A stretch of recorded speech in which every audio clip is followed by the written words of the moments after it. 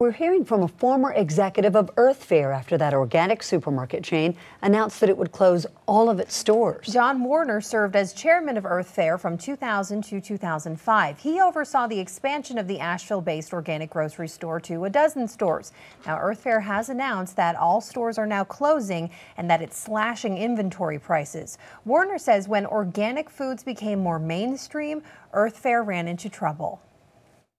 I don't know that it was any one company that did in Earth Fare. I think the whole category of organic foods became mature. It was much more available. Large organizations could provide it, less expensively. And what Earth Fare didn't do is continue to innovate, continue to be creative. And Warner says stores have to be more distinct and create a unique experience in order to survive.